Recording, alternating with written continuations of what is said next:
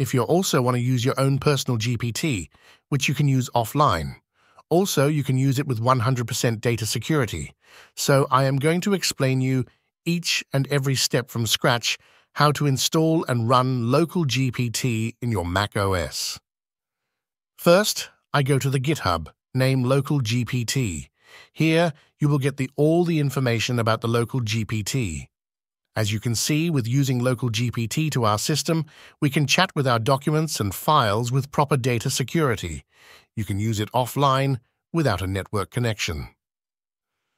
Local GPT offers enhanced privacy and security by keeping your data within your own system. This eliminates the risk of sensitive information being exposed to third-party providers and gives you complete control over your data. In the feature section, you can clearly seize the advantage to using Local GPT, like versatile model support, API, and many more. In terms of document inference, Local GPT has practical applications like document summarization, language translation assistance, data exploration, document-based queries, document-based conversations, content extraction, and many more. If you want more information about the Local GPT, you can scroll down, like GPU and VRM requirement and system requirement. After doing all these things, scroll up and click on the code button, then copy the repository. After copying the repository, open your terminal. Step 1. Git clone the repository. Type git clone, then paste the copied link of repository and hit enter. Is to clone the Local GPT repository using Git. This will download the Local GPT codebase to your machine. After it is complete, you can see a new folder name Local GPT has been created to your system. Open the folder and you can see all the files it have. Now we have to create our separate Conda environment for our model. Step 2. To create a Conda environment, use this command, where Local GPT is the name of our environment, then hit enter. Type Y to proceed. After doing this thing, we have to activate our Conda environment. To activate the environment, use Conda activate Local GPT command. As you can see, we are inside our environment. After this, heads towards our next step. Step 3. Install dependencies using. For this, use pip install rrequirements.txt command and hit enter. This command will install all the requirement libraries and packages to your system. It will take some time to install all the libraries and packages. After it is done, we have to set up our Apple Mac GPU. Step 3. Installing Llama CPP. Use this command to set up Metal GPU.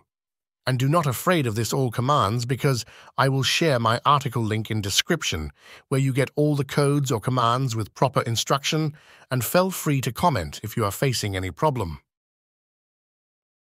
By default, it will use Llama LLM, but in case if you want to change the model, just open the Local GPT folder. Here you see a file with nameconstants.py. Open the file.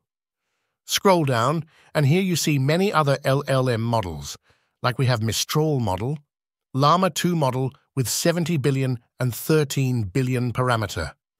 You can choose any one of them by just remove the comment from the model which you want to use in future.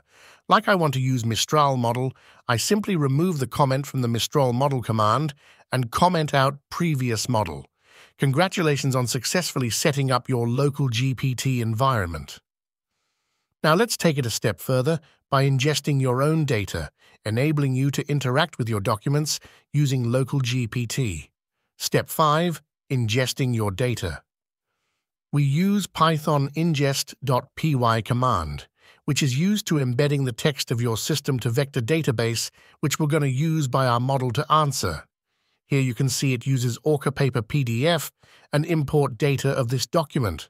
After importing it, cuts or splits the large document to small chunks. If you want to see the Orca document, again open the Local GPT folder. Here you see a folder name, Source Documents. Open the folder. Here is our Orca document. Double-click to open the file. You can check the documents. Now, heads towards our last step. Step 6. Chatting with your documents. To interact with your ingested documents, use this command Python run Local GPT.py. Similar to the ingestion step, the first run requires an internet connection to download the LLM. After the initial download, you can disconnect from the internet and the script will still work. No data leaves your local environment. Here you can see our Mistral model is installing right now, and it is of approx 4 GB. After this completion, you can write your query. Like asked, tell me about the paper and summarize it. After this model, give me all the information related to my query. You can ask anything related to your system data or documents. This video is not done yet. If you want web interface like I have shown to you at the beginning. For this, open a terminal and activate the Python environment containing the dependencies installed from requirements.txt. Navigate to the Local GPT directory. Use this command Python run Local GPT API.py command. Then hit enter. Wait until everything has loaded. Now open a second terminal and activate the same Python environment. Navigate to the Local GPT directory. Run this command Python Local GPT UI.py. After this, hit enter. When the code is executed completely, you see a HTTP link. Copy the link and paste it to your web browser. And hence, your interface will look like this, and you can freely ask any query related to your system document with proper security. Hope you will like this video and unlock the future with us. Subscribe for more cutting-edge tech insights.